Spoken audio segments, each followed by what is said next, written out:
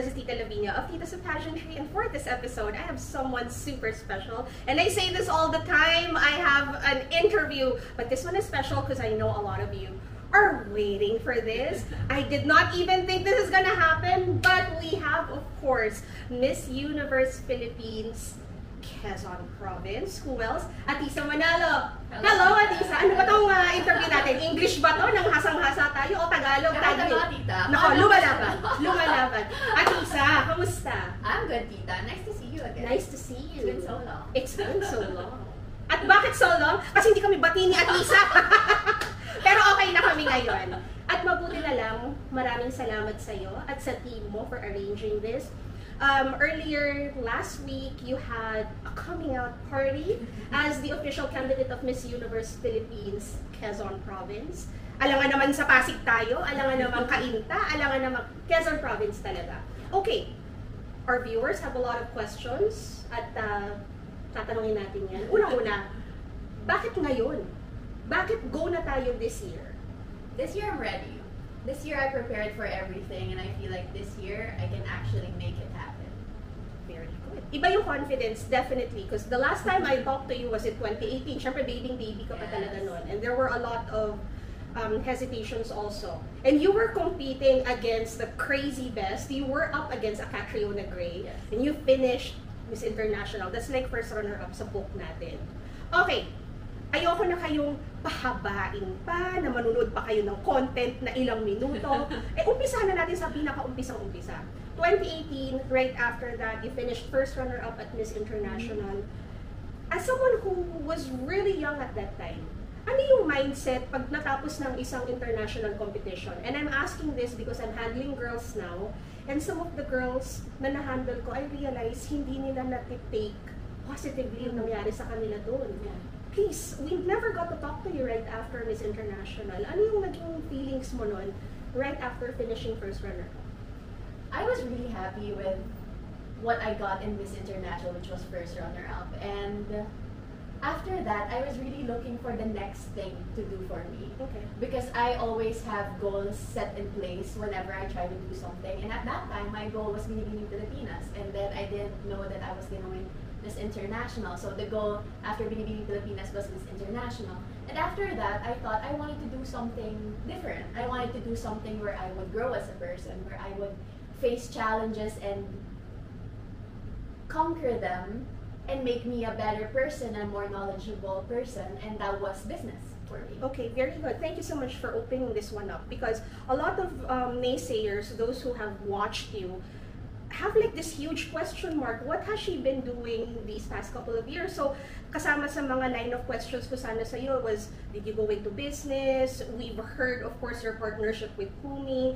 We've had like articles written about it, but we also want to know, ano ba nangyari kay Ahtisa? Did she go back to school? Did you pursue other things? So, fill us in kung ano nangyari within those years na medyo hindi ka namin nararamdaman. So, right after Miss International, I went into business. I started my own startup. I did my own startup. It's a food and beverage company, and now we have seven brands across our portfolio and a lot of branches all over the Philippines. So I was handling the finance of it. I was doing research and development. I was dabbling also a little bit into operations and marketing. So basically, everything that you need to do to create a business from the ground up. So talagang dun ka talaga nag-focus. So if people now are saying, you know, what has she been doing? Pues guys, eto na yung ginagawa. Now, I'm asking this question because when you started in pageantry, medyo naambunan pa kayo ng idea na ganda lang ang puhunan, pwede na. Until, of course, Catriona Gray started speaking up and everybody leveled up right after that. So, I guess the next question is, itatanong ng mga tao sa'yo, have you been working on causes? Are you partnering with organizations? Ano ba yung mga pinaglalaban ng isang Ahtisa Manalo ngayon?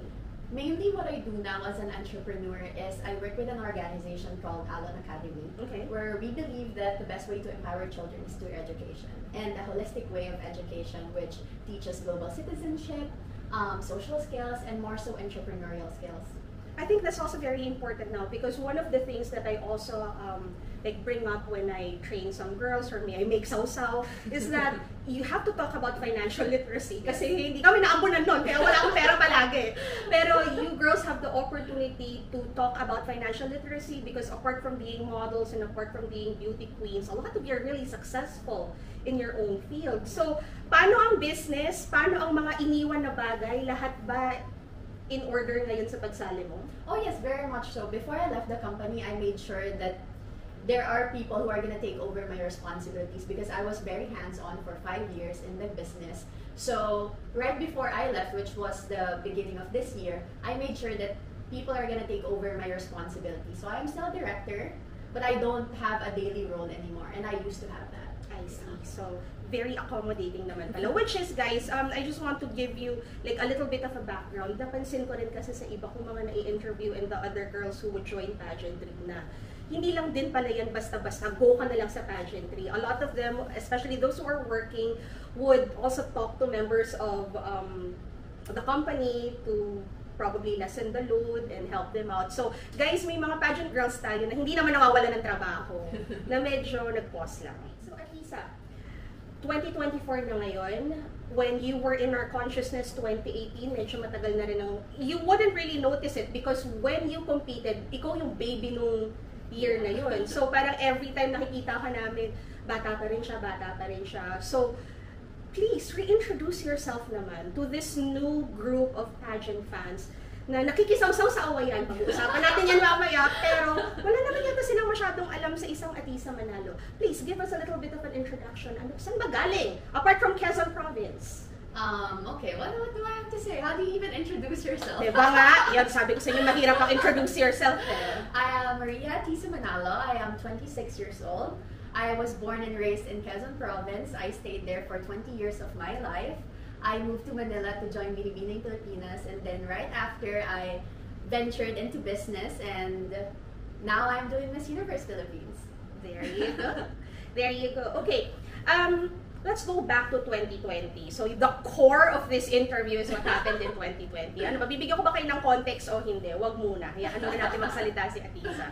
Okay, a little bit of context lang din. So, in 2020, finally, nag-break away na ang Miss Universe Philippines sa Binibining Pilipinas. Now, as a fan, that's a sore subject for us because solid tayo sa Binibining Pilipinas.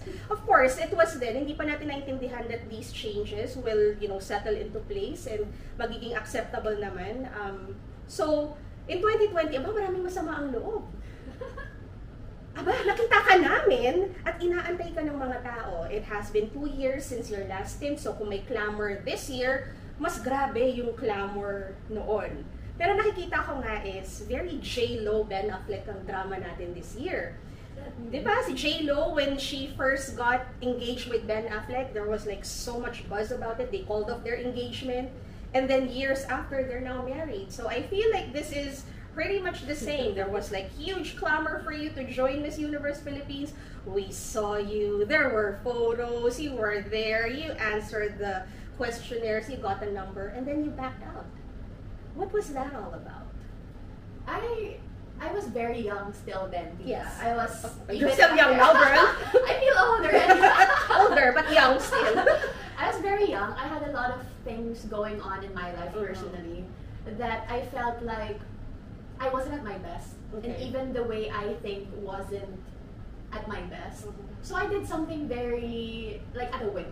Okay, so thank you for clearing this one out because there have been so many of us vloggers. Kasama ako dyan, isa ako sa mga nag-point out nito. In fact, our thing became so big, it became an article somewhere. Your tagline became a tagline of Tita sa Pageantry. In fact, we're gonna make like a merchandise out of it. What did I do wrong, Tita Lavinia?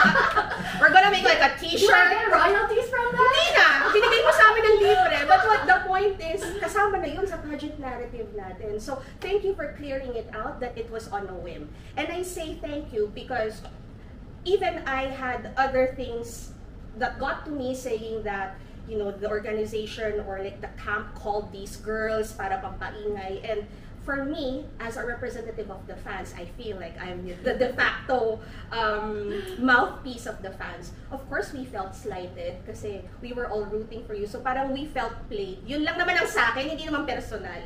And I say personal because I think that your campaign now, medyo kasama pa rin yun sa nga naririnig-rinig natin, naurong-sulong ka. Pero ngayon, hindi na to on a whim, Ahtisa. Yes. How long have you been training for this and what was the spark that was out there para na-realize mo? Sasali ako this year, hindi ka pinilit ni Oyel, hindi ka pinaringgan ng isang Tita Lavinia, o kaya ng Jason Cappuccino. No, I have been preparing it. I have been preparing for this for a year now. Okay. And it is something that I wanted to do because I mentioned kay Tita that I set goals for myself. Okay. And I felt like after my world in business, I was already done with that. I've learned a lot, I've grown a lot, and I feel like I wanted a new challenge. I wanted to do something new. And I thought that there is a chance still for me to join pageantry because I was 20 when I did Binibining Pilipinas, and now I feel like I've grown a lot, I'm more mature, I have more wisdom and life experiences to share. I felt like I can do Miss Universe now. So I decided to do Miss Universe. Great! Ahtisa, take us to that very moment. Kasi alam naman natin, you girls, may mga camps kayo, may mga groups of friends kayo, may mga core groups kayo. Can you take us to this moment na nagtawag ka na at gusto mo lang i-announce sa kanila na go na ako? Because I'm sure, ayaw lang nilang maging pushy, pero nag-aantay din lang sila ng go signal mo. Take us back. Well, the first one I messaged was Oyel. Okay. And Oo naman, solid yan. Oh. I messaged her, I was like, Ate G, can we talk? Because I don't want to say parang break up yun. I don't want to say it sa text. I want it to be a personal thing. So, siya yung una kong message, and then everyone else followed, the people that I work with, the people that I find comfortable working with. Oo naman, kasi di ba, okay, aminin na natin, minsan pagbaguhan ka, sometimes you're stuck talaga with people na tutulong sa'yo, wala ka naman nilabas na anda. But of course, it's a little different kapag hawak mo, kontrolado mo yung finances. You really have to pick the right people na komportable ka. Yes. I would definitely understand. Yeah. So now, do you have your solid team? So, from my understanding, you're not affiliated with any camp now. No. So, independent tayo. So now that you're independent, exciting sa amin to as pageant fans because I know that when pageant girls are independent, they can really achieve like their vision. Anong vision mo, Ahtisa, going into Miss Universe Philippines? Anong gusto mong atake? Before, very Barbie doll. Alam naman natin yan. Nag-project talaga tayo na Barbie doll. Anong atake natin ngayon? I really want people to see how much I have grown, how much more of a woman I am now, and how much I have to offer, wisdom-wise, life experience-wise, and I want them to see that I am the best bet that they can have for Miss Universe Philippines. Ayan. Clothes, styling, everything is so visual these days. When you competed, meron na rin tayong social media exposure nun, but I feel like everything is on acid now. In terms of your preparations for wardrobe and your whole look, the visuals, kamusta ang direksyon natin doon, Ahtisa?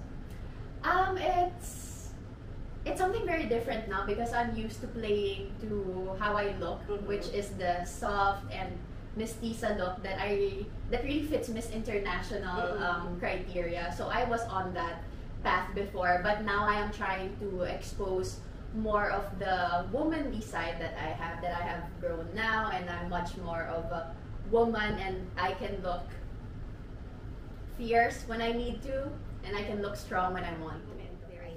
All right, so everything is placado with you. Now let's move into the competition. Ahtisa, they're calling this year a bloodbath. Have you been checking out the competition? Because I'm sure they're out there. I have seen some of my competitors accidentally, but I really try not to look for the girls because I'm sure it would just get into my head, and I'm sure that I would just get anxious about it. So I always have this mantra of just focusing on things that I can control. Okay, let me fill you in then. It's a bloodbath, girl. I'm sure, and I'm excited. It's a bloodbath because everything is free for all. Like the restrictions are no longer in place. So you have like a mix of really energetic new ones, and then you also have a mix of like more senior girls who want to prove something. So right now, I guess we can say that you are in the middle of I don't know, something that we love in pageantry every year, that you're in the middle of this rivalry. There's this perceived rivalry between you and one of the strongest competitors for Iloilo, Alexi Brooks. Now, recently, you guys got into this controversy, not by your liking, but by other people like fighting together. Anong message mo, Ahtisa, sa mga fans na nag-aaway-away? Hindi pa naman ata kayo nag-meet ni Alexi? Ano ba nangyayari? I really think that the pageant scene needs to change a little bit into focusing more on the positive side and making sure that we don't engage in any negativity, because we've seen that once we engage in negativity, we are part of the problem already. So I think the best way to go about it is just to support your candidate and focus on cheering her on and making sure that she does her best and not bringing any other people down in the process.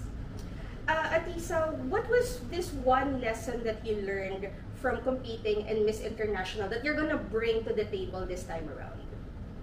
It's making sure that I show up. Doesn't matter if I'm perfect or at my 100% when I show up, because when you show up, there is progress, and progress is important no matter how small it is. That's actually quite new. I've never heard of this answer before, showing up. Because for me, it makes me nervous, Miss International showing up. Bakit? Nalilate ba to si Ahtisa noon? Kasi guys, nag-iingat tayo sa Miss International. Ayaw natin mga kandidata natin nalilate doon because they're very punctual. At usually, kapag nalilate ang kandidata natin doon, direct hit tayo kaagad. Hindi tayo nananalo. Tandaan nyo yan, guys. So, when you say showing up, like more on being present lang. Yes, being present and making sure that, because you know, we're still people. Sometimes we wake up and it's not our best day. Sometimes we wake up and we don't feel good or pretty, or even like, you know, like there's always that feeling. So what I mean with showing up is it doesn't matter where you are, it is your role, it is your job to show up, it is your job to be there. You just have to be there, you just have to show up. Kaya guys, kahit na nasa motor pa ako sa C5 ng Sunday, magkita tayo kahit na-late ako ng isang oras. Magpapalive ako ng Sunday. But I like this. I like that there's something new with what you're offering right now, like showing up. Of course, you're beautiful, you're tall. How can we not see you? Even if you don't feel like showing up, we will definitely see you. But I get what you're saying, especially kapag nakahilera ka with the most beautiful girls in the land, minsan ang tendency mo is mag-blend in o kaya naman hindi ka on point palagi. So, masasabi mo ba na on point ang Ahtisa sa lahat, lalo na social media, girl, sinabihan mo ko noon na dapat social media butterfly ka na, lalo na social media, pangahawakan na ba natin yan? Well, one thing I can say is it doesn't matter how I feel inside, even if I feel not baka the naman best. baka naman binabote mo na lahat, diba? No, that's not what I mean, but what I mean is, tino mo, tita, nakalimutan ko tuloy yung question mo. Ganun talaga? Parang wala ka. Oo, parang wala. Hindi, yun nga, you're showing up na parang, hindi, huwag naman yung sobrang, ang sama na ng loob mo, pero fight na fight ka pa rin sa labas. Pero gets ko naman yung idea na to be more present.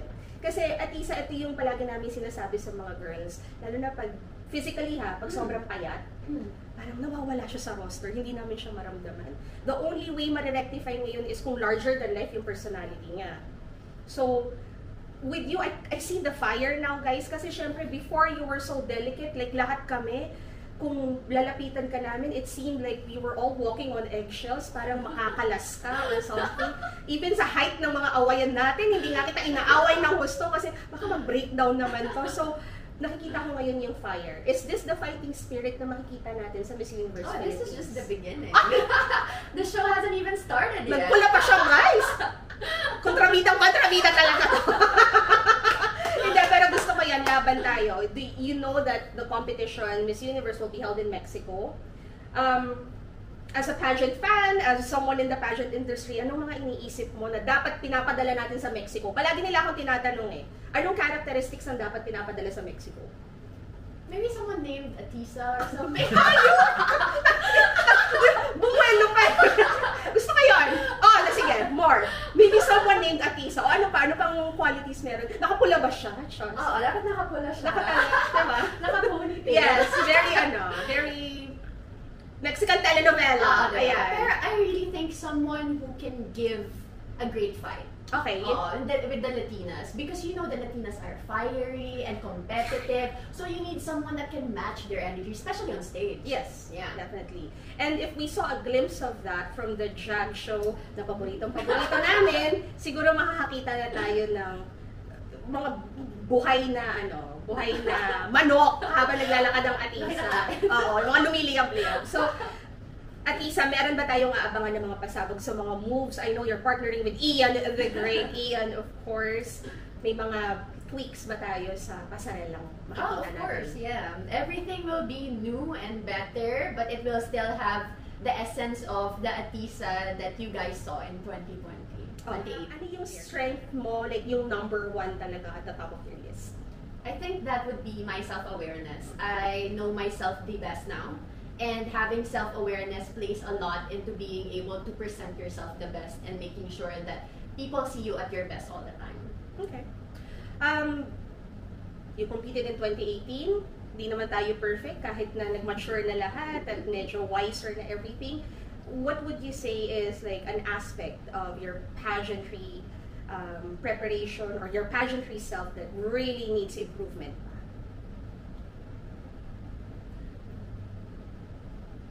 Perfect. It's hard. Saya nito.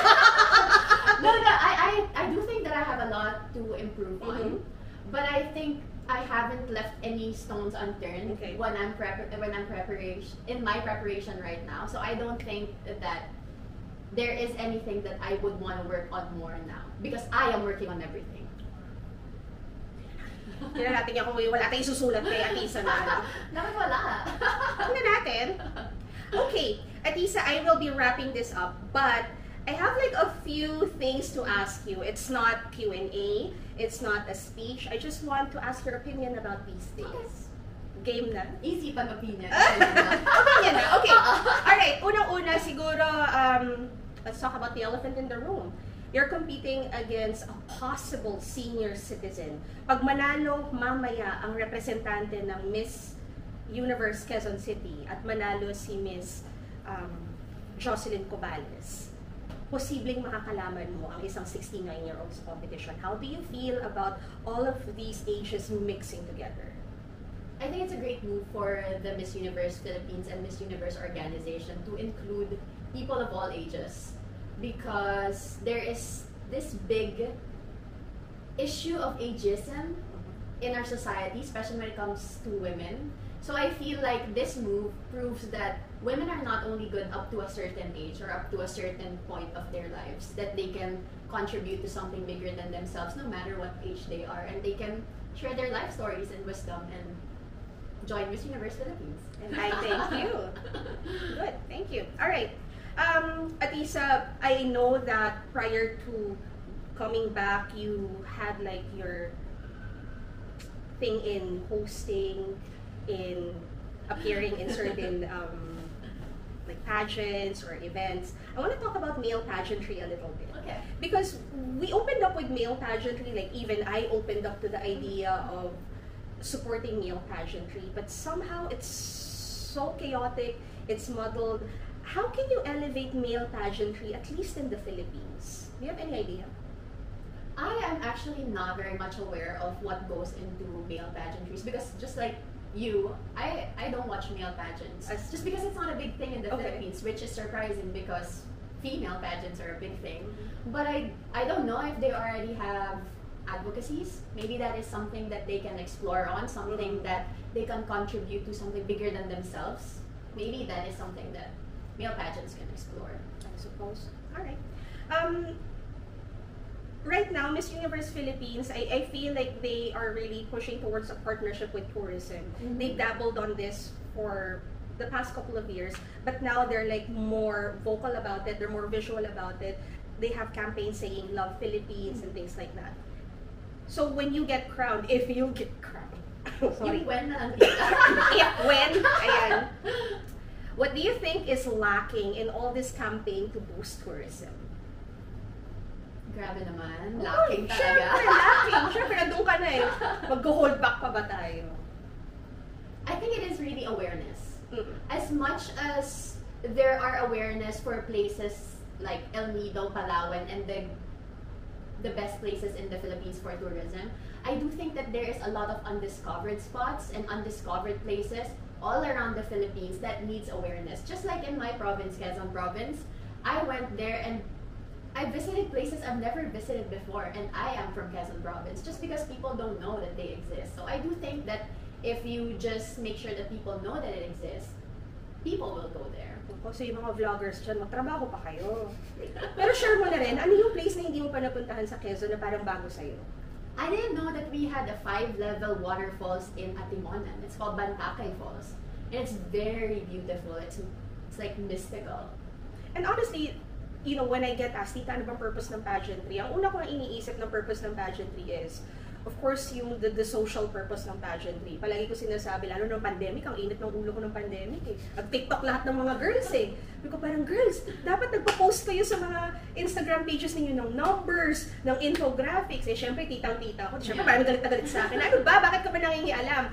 But the point is, ako nakikita kong purpose ng mga pageant girls, if not for like social purposes, yung mag-introduce ng mga places. Kasi, Ahtisa, when you competed at Binibini, number kayo. Yes. Ngayon may sash na kayo na nakalagay yung mga places ninyo, mga municipalities, mga provinces ninyo. So, kayo yung dapat nag-share kung ano yung nalalaman nyo sa mga lugar nyo. So, ayan, puntahan nyo sa Atimonan. Ngayon lang napuntahan ni Ahtisa. Yeah. Solid na taga Quezon. Okay. Hindi maiiwasan, especially if you're one of the heavy favorites in the competition, hindi maiiwasan yung rivalry in pageantry, awayan sa pageantry. How do you feel about this? Is this something that you can brush aside because it's part of like yearly pageantry? Or ito ba yung nagpapa-excite sa pageantry? O kailangan tigilan na natin yan? Personally, this is something that doesn't affect me that much because I don't watch videos, I don't check posts, I make sure that I only focus on things that I can control. But I do think that it still affects the girls to some degree because sometimes you accidentally read stuff. You don't even seek for the post, but algorithm. Yeah. And I think it is something that needs to change because it still affects the girls. And at the end of the day, if we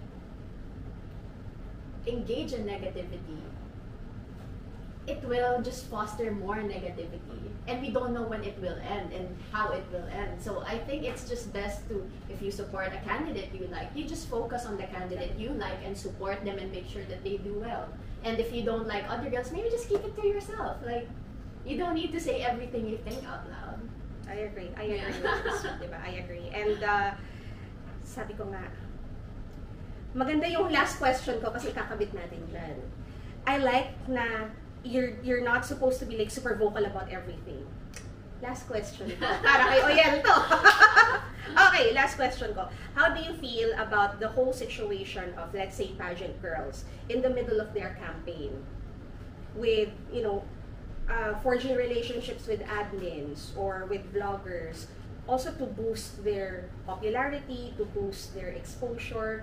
But then right after the pageant, unfollow, fly na lahat, tapos sasali ulit. How do you feel about these things? I mean, ang isang admin ba, ang isang vlogger ba, may karapatan ba na outright hindi sumuporta, not by bashing the girl, but by not posting or like radio silencing the whole campaign of that candidate? How do you feel about this?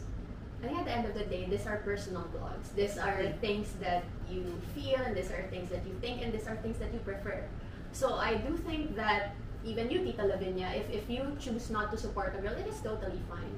I don't see any problem with that because personally, I wouldn't want anyone to tell me what to do also if I don't want to do something. Sagot niya yan eh. Suma nagtatanong, Tita, ba't hindi pinapost? Yun na nga. Eto na nga yung sagot. But I like this because unang-una guys, hindi naman kami nababayaran guys para mag-post, nakakaloka naman kayo. Alright, so Ahtisa, I am convinced. A lot of people are convinced. There's fire in you. And maganda rin kasi ngayon, hindi lang ang laban mo is someone, oh matangkad na yan, maganda mistisa, ilaban mo na yan. There's a science to it all now. I don't know. I feel like there's more of like the technical side in your preparations now. And sometimes when you're technical, when you're like super hands-on now, iba rin kasi noon sa camps eh, lalo na pag mukha kang manika, tatratuhin ka talagang manika. Pero ngayon, mukhang ikaw na lahat to. You're calling the shots, tama ba? I am. You are calling the shots. Alright, since you're calling the shots, Ahtisa, now is your time to invite everyone. Convince them to support you. Iwanan niyo na yung mga manok niyo. Wait, gano'n. Siyempre, ano na tayo ngayon eh? High level na tayo ngayon. I think if they like other girls, Okay lang naman. I am not, ano naman eh, I'm not, paano ba yun? Territorial. Oo, Okay lang kayo like. Oo naman. Kahit 5 kami you like, I'm okay with that. Tatlo mo na lang. Kahit tatlo lang. Kasi tatlo naman yung corona. But yeah, I am asking everyone to please support me and make sure that we don't spread any negativity when we are supporting girls or other candidates that are competing. And I'm excited to show you guys what I have been working on. I'm excited to show you Ahtisa 2.0. Ayan. So, Ahtisa, naka-red ka ngayon. Doesn't matter kung birthday mo o hindi. Kung ipapanapanalo ka, ipapanalo mo yung MUPH na yan. At diretso tayo sa Mexico. Maraming salamat! Maraming salamat, Quezon! Ayan. Thank you. Thank you po. Thank you.